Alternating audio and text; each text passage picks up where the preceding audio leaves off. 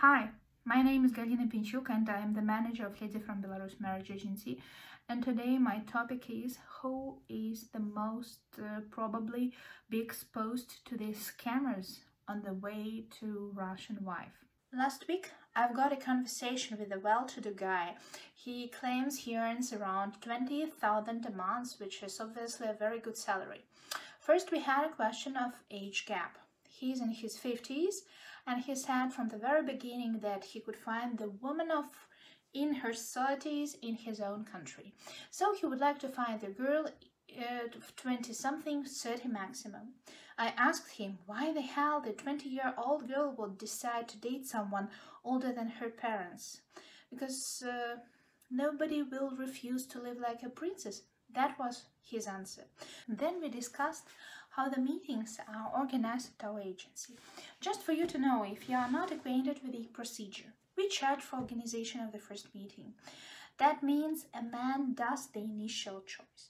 We send his profile to the ladies from our agency and ask if they are interested to get acquainted with him. After that, if there are positive replies, we organize the dates. Real meeting in ordinary life and video meetings in pandemic times. But anyway, it's face-to-face meeting with a woman who already seen your profile and claims she's interested to try to know you better. And for that service we charge only 50 euro, and the both can share any contact information with each other, and after that they communicate directly, or not communicate with each other if there were no chemistry. Of course, not everything is as simple as it sounds. We work as the international marriage agency for almost 22 years. We have good reputation. We created more than 1,310 families, and we do our best to keep our database as clean from scammers as possible. We interview each lady when she applies to the agency. We check her documents.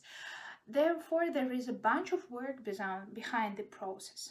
However, in front there are two, you and the lady that you meet, or several ladies, because coming to Minsk involves some expenses and you have better chances if you have more than one meeting.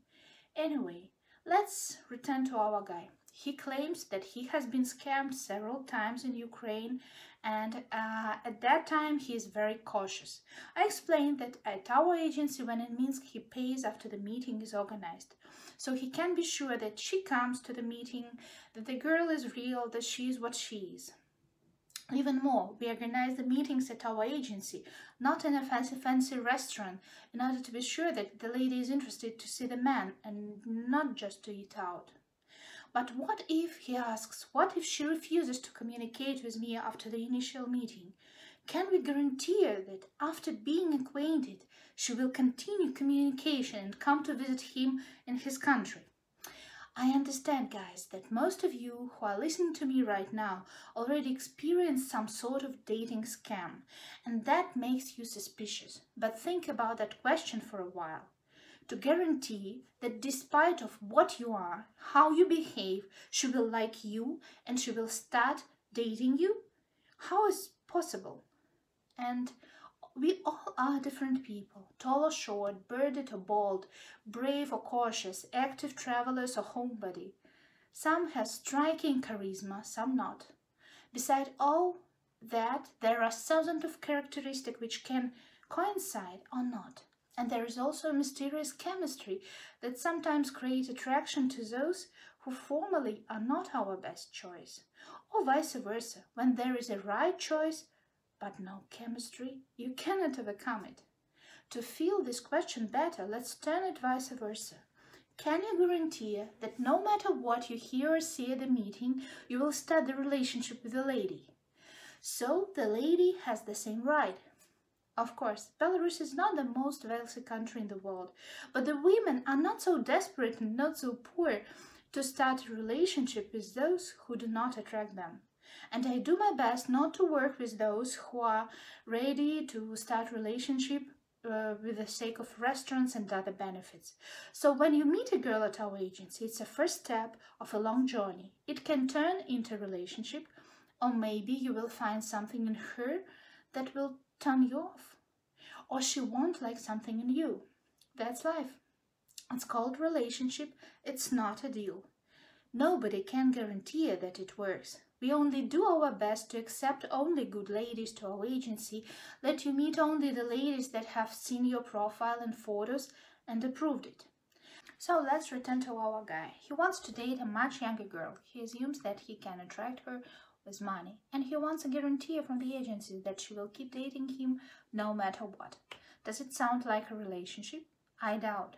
I told that we cannot offer him what he is looking for, because nobody can guarantee the love. And what will happen to him? He will not stop. He will go for sure to the scammers again. For example, to the paper letter websites, where the interpreters with the ladies' photos in front will be writing endless letters to him, asking for new iPhones and flowers, as long as he pays for every reply. That was my idea. Those who want big difference in age, who want to attract the ladies with their well-being, and those who need guarantee, these guys are most important, exposed to scammers and fake agencies, much more than real and realistic guys.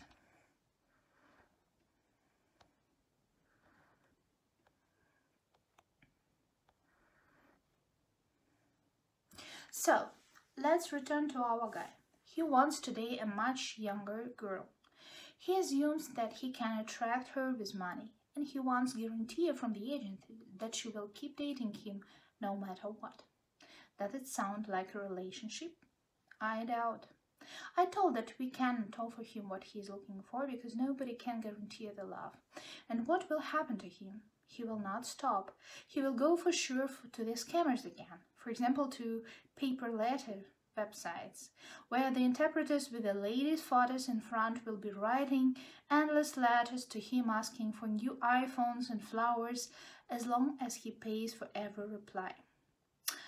That's what's my idea. Those who want big difference in age, who want to attract the ladies to their well-being, and those who need the guarantee, these guys are the mostly exposed to scammers and fake agencies. Much more than realistic guys. Think about it.